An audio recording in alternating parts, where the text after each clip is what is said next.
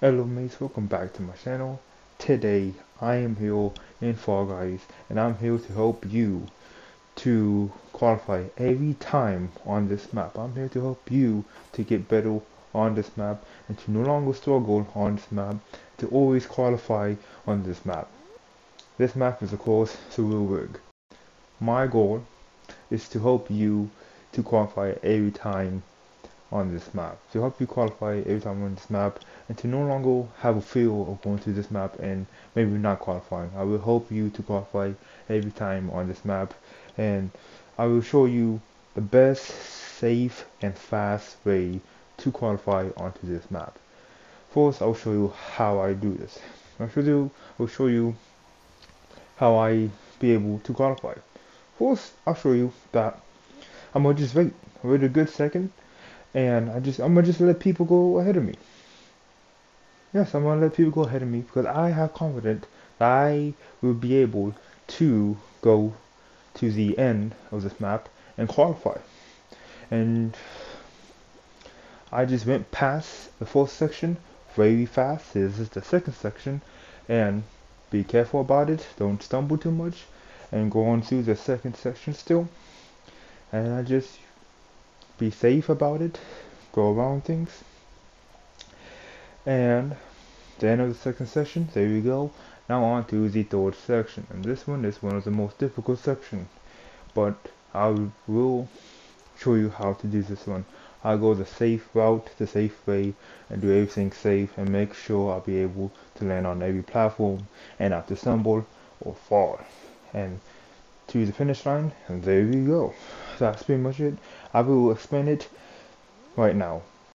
Like I said before, this map is split into 3 sections, and I'll tell you how to go through each section with my techniques, and the techniques will be safe and easy. First, let's just see what are the sections. So the first section here is the spinning one, the spinning sweeper. Second section is the 3 fans that you have to go through. And the last section is, well, there you go, you can see it, the last section. The big windmill plus the sweeper. That is the last section, and that is the hardest one. The easiest one is the middle. The beginning is where you could get stumbling a lot, but let's do the beginning first. So how to do the beginning section. Where to go and what to do. So this technique is pretty difficult to do, to master, but this will help you.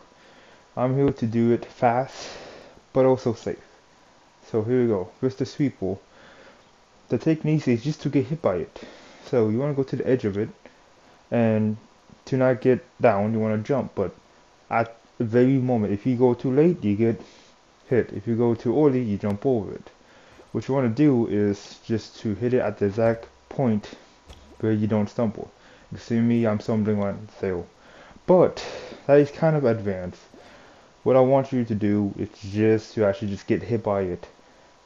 You will go launching through the skies. Like there you go right there. And where you want to go with the sweeper is you want to go the sweeper going towards the inside, like towards the, towards the end of it. Like that's where you want to really go towards the sweeper. This technique is really good for if you're falling behind or you forgot that the game started and you just get a little bit more forward. Just get hit by the sweeper and you get launched forward like that. There you go. Of course, you don't need to do this technique, but this is a good technique if you're falling behind or you are going to for the world record on this map, then use it. But if not, you don't have to. But this is a good, safe way. It's your stumbling, but you're moving forward when you stumble. So there you go. I would recommend this technique. Of course, you could just don't use it and you just continue on your way, but this is a good technique, very safe and also very quick to do too. But also there's a technique that where you don't stumble, but you can see me doing it sometimes. It is pretty hard to do. I just recommend just get hit by it and just move on your way. And there we go. So that is the first section, and now let's go to the second section. So this second section is the windmill. And the first thing you want to do is get on the treadmill. The treadmill will make you go faster. Then you jump on the yellow block and then the blue one. Right, there we go. You want to go jump after jump. and that's pretty much it for that. So when you get to the windmill, when it passes, you go. As soon as it's went past, you just go ahead. And this section is very easy. Go between the windmills and just go past the hammer if you do have it. Most likely you don't. For this one, same thing. But when you're on the treadmill, you wait. When you pass, you go. And now this is the third section. And the third section is the scariest section to do. It is real. Most people will not make it. They will not qualify because they keep falling off the map or don't have enough time to go to it. I'll teach you the safe way to do it and fast way. So here we go. The safe way and fast way is always go to the side.